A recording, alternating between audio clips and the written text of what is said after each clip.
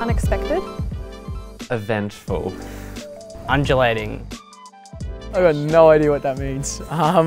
Tumultuous, maybe. No, I've got to think of a bigger word. Probably challenging.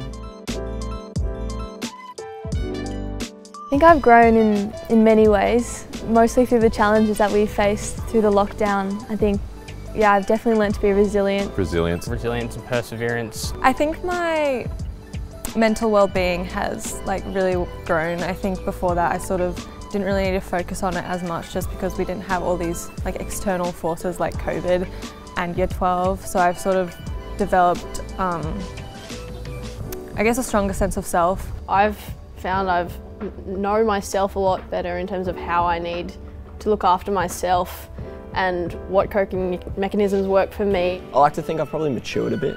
Once, Year 12 got real, I think I kind of learnt a bit more about myself and how much I can do and what I can't do as well. I think I was a bit humbled by the whole year. I've sort of become a lot more aware of the things that I don't want to be doing. I feel like personally I've grown definitely with being able to self-motivate myself. Not relying on anyone else. A lot more productive with my time and also organised because nobody else was there to do it for me.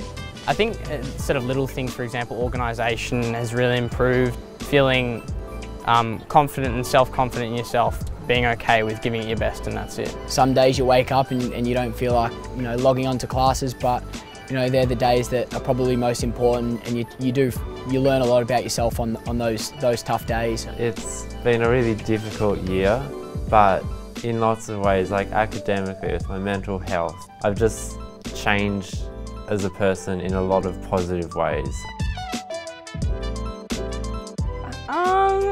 Zoom skills. Computer skills? Microsoft kind of a Teams tech skills. guru now, Yeah. I'm going to say so myself. I think I've grown, at least myself, I've really grown close with a lot of my friends just because I didn't want to lose those connections when we were in lockdown. I think we all grew closer. I think that's why, especially at the end of the year, there was a lot more emotion because a lot of people had just had a pretty rubbish 2 years. And now that we were done with school and a lot of the past 2 years that have been pretty average entirely revolved around school.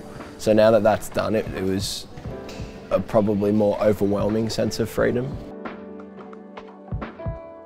I'll miss everything. I think just the environment, just having everyone just chatting, all the laughter in the backgrounds, definitely relationships with teachers. I feel like in Year 12 you have more of a stronger bond with your teacher. And I'm definitely I'll miss that. 100%. Just chatting, little banter here and there. I think I'll actually miss everything. There's not one thing that I won't miss. It's just been a really lovely, wholesome experience. Yeah. That's gone by really fast. Yeah. I think the people. I've just met so many amazing and caring teachers and students and people that I just really look up to and who have shaped me into the person that I am today. Not having that constant of knowing that I can wake up, no matter if I've woken up, there's bad news at home, whatever, I can come in, I can see my friends and I can try to forget about it. I think losing that's probably going to be pretty tough, and I think that's what made the last day so emotional, and for everyone, all the crying together, there's nothing like it, and I think it's because everyone does enjoy so much just walking into school and seeing other people smile. That's something I'll miss, that you feel really comfortable and really safe here. I would have said working, but I just started work and it's not that good. Fresh start, new chapter of our lives. Having a good sleep in. To be able to travel, because I haven't been able to do that. Well, no one's been able to do that.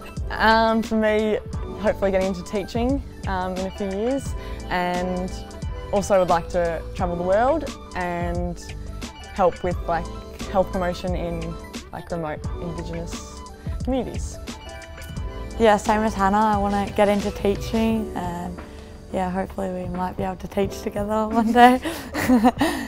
Probably I'd like to, something in the sporting industry. Football as a full-time job would be amazing, but that doesn't happen for everyone.